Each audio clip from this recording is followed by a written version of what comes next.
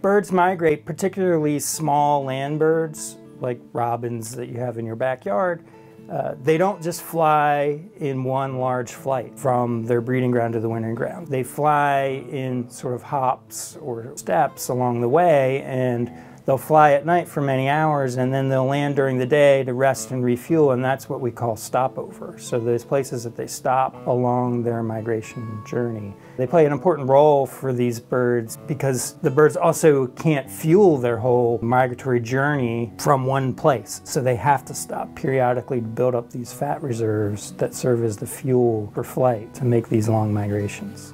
Ever since the advent of radar in the early 1940s, we've known that birds appear on radar and can be detected on radar. In recent years, NOAA has realized that there is this second user group of the weather radar data, which is really biologists. They're interested in extracting all the biological information that's in those data about animals in the airspace. It's really opened up the possibilities to explore all sorts of questions. Radar is one of the most important research tools that we have because it's really hard to detect animals in the air, certainly from the ground, and also because there are a lot of animals that are active at night when it's hard to see them.